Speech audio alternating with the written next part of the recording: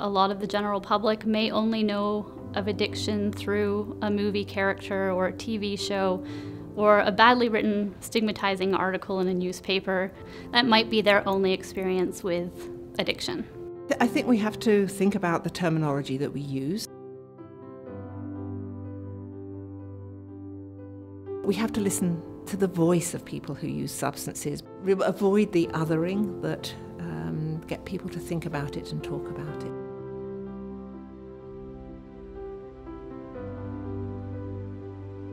We do tend to pander in the media a lot to the moral side of harm reduction. I think if we just changed the dialogue and spoke only in terms of health, I think it would change the perception of the general population as well.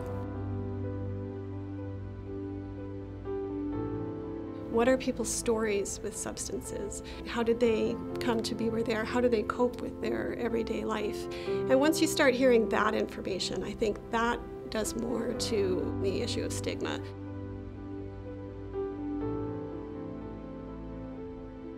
That is work that has to be done. Creating a safer place with less stigma.